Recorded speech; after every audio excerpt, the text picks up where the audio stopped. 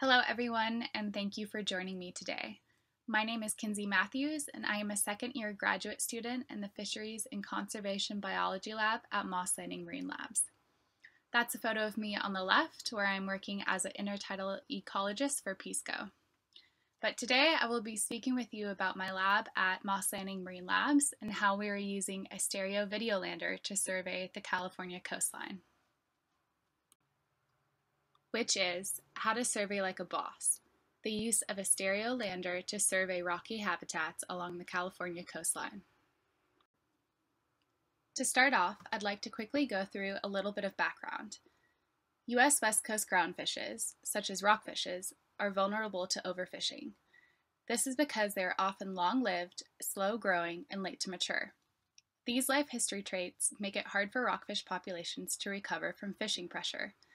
Many rockfish species were declared overfished and have only recently been recovered after restrictions that were implemented in the early 2000s. One way to assess rockfish populations is through stock assessments. One of those stock assessments is conducted by NIMS, the National Marine Fisheries Service. NIMS uses trawl surveys for their stock assessments and targets low-relief habitats, consisting of sandy bottoms and cobbles. The untrawlable habitats that nymphs cannot access are often high-relief rocky habitats, where rockfishes are commonly found. As you might expect, there is a lack of data on groundfishes that live in high-relief habitats, and there is a need for a fisheries-independent tool that can survey these areas. And that brings us to our goals. First, we want to improve data collection in areas that are inadequately sampled in the West Coast Groundfish Bottom Trawl Survey. Secondly, we want to develop a tool to rapidly survey coastwide areas of high-relief, rocky habitats for groundfish species. The first step in achieving these goals was to develop a video lander that could access these high-relief habitats. The first prototype was built by Marine Applied Research and Exploration in 2011 to 2012. It was then used from 2012 to 2015. This lander has two cameras mounted in stereo configuration on a rotating base. This base rotated 360 degrees while the cameras were recording. On the bottom of this lander is a breakaway crab pot base that helps to prevent the loss of cameras in high-relief rock.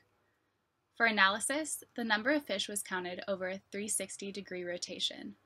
Whole fish that were captured in both cameras were measured along with the distance from the lander. However, there were several limitations to this design. The slow rotation of cameras sometimes resulted in the double counting of fish. The mechanical noise could also be a possible deterrent. And lastly, the bulky build led to slow vertical movements in the water column and made it difficult to place on rocks. To combat these limitations, the BOSS was designed. The BOSS, also known as the Benthic Observation Survey System, was funded by the Nature Conservancy and built by MBARI, the Monterey Bay Aquarium Research Institute. The BOSS employs 4 stereo video camera pairs and 1 down camera. Each pair of cameras is on one side of the BOSS, which we label north, south, east, and west. For each pair of cameras, there is 1 up camera and 1 down camera. The up and down cameras are positioned so that there's a vertical overlap in their field of view. Between pairs of cameras, for example, between the north cameras and the east cameras, there is a 30-degree separation between them, so that one fish cannot be in 2 screens at the same time. This is essential, as it greatly lowers our chances of double counting fish. There are 4 160-watt lights at the top of the BOSS and 1 160-watt light at the bottom of the BOSS. There are integrated sensors that give us information on our depth, altitude, pitch and roll, temperature, and the position of the BOSS. There is also a fiber optic load-bearing umbilical that live streams to the ships and gives us real-time data. Lastly, the BOSS has a 400-meter depth rating, allowing us to survey some pretty deep habitats. For those of you that are unfamiliar with stereo cameras, here's a brief explanation and schematic. 2 cameras are vertically positioned and towed in at 7.5 degrees each, so that their field of view overlaps with one another. While there are some areas that are not covered by both cameras, there is still a pretty large degree of overlap. This overlap allows us to accurately measure the length of fishes using the software CGIS. An important component of getting accurate length measurements for our fishes is to calibrate the boss before we deploy it out at sea.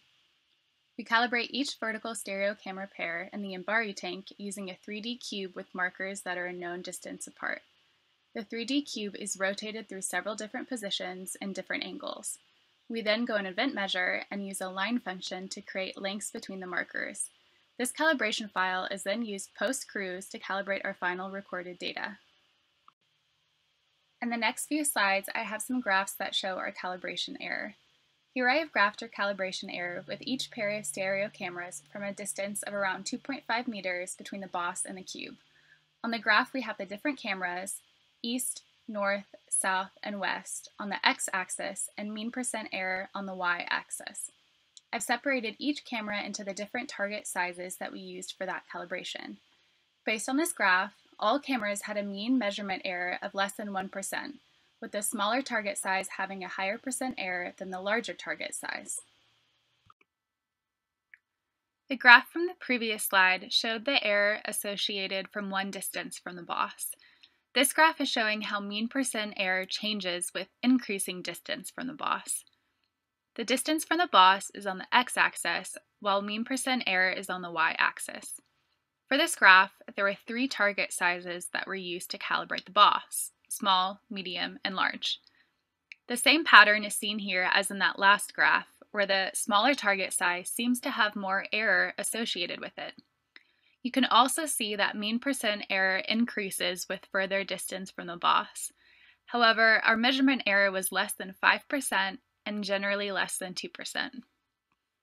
When we compare the two graphs, we have 2 different stories.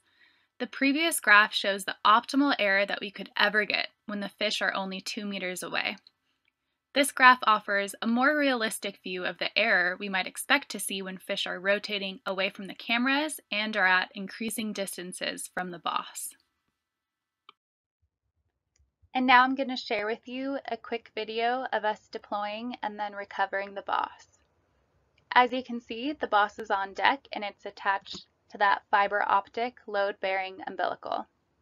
We then lower the boss into the water and we attach floats to the cable, and this helps prevent the cable from falling down and obstructing our video.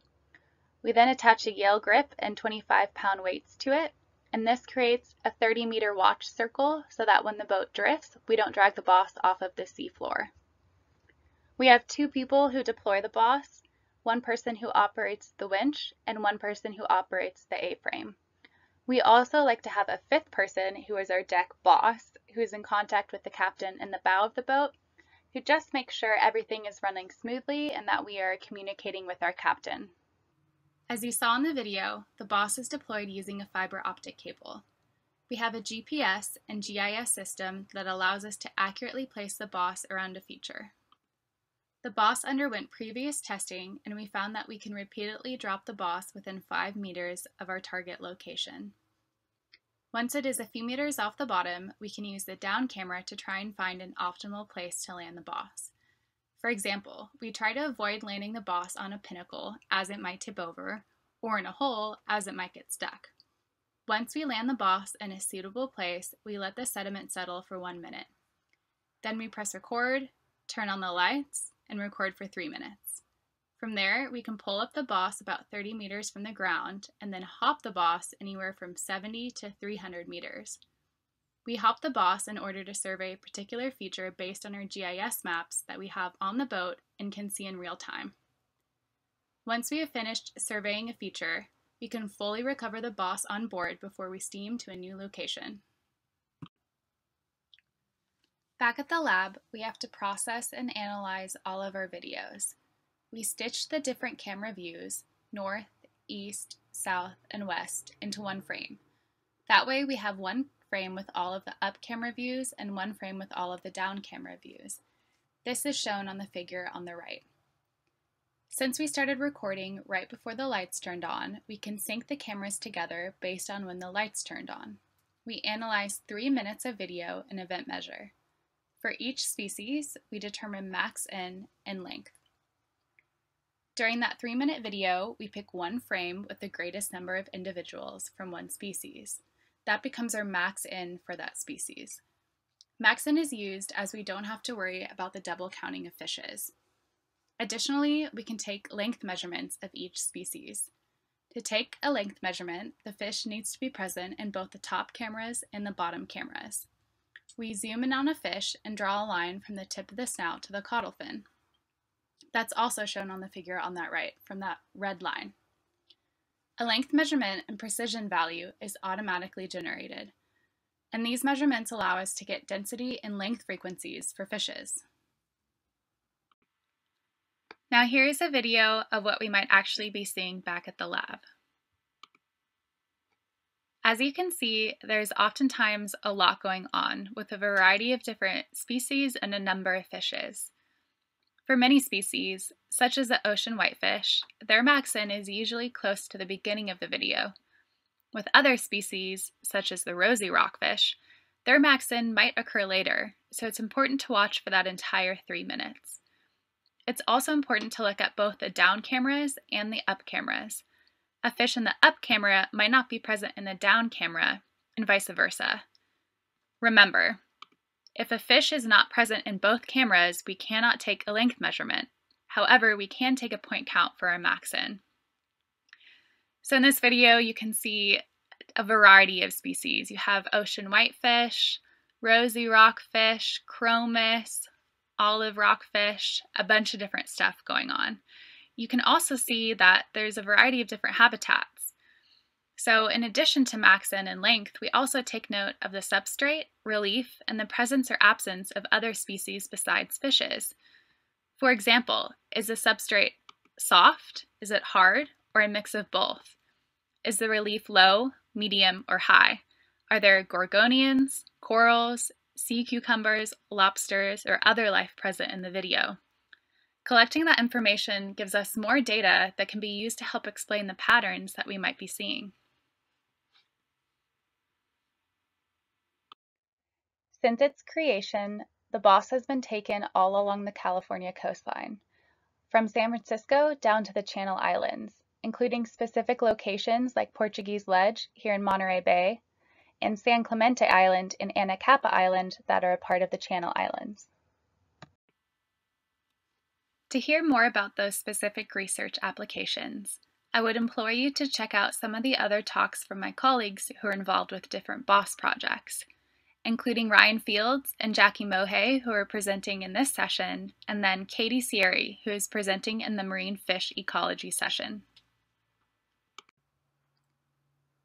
We are looking forward to continued collection of data on groundfish populations for stock assessments and for the monitoring of deep water MPAs. We also recently got funding from the Monterey Bay Sanctuary to evaluate corals. Overall, we are excited to see what new locations we can take the BOSS to and what information can be gleaned from this tool. And now on to acknowledgements. I'd like to thank the Nature Conservancy, MBARI, Moss Landing Marine Labs, the various research vessels we have worked with, and then all of the additional personnel who have helped work on this project. I'd also like to thank the Council on Ocean Affairs, Science, and Technology, also known as COAST, for funding my ability to attend this conference and to present to you all today. So, thank you all so much for listening to my talk. Please contact me with any questions you might have, and I'd be happy to answer them. I hope you all have a wonderful time at the rest of your conference, and thanks again.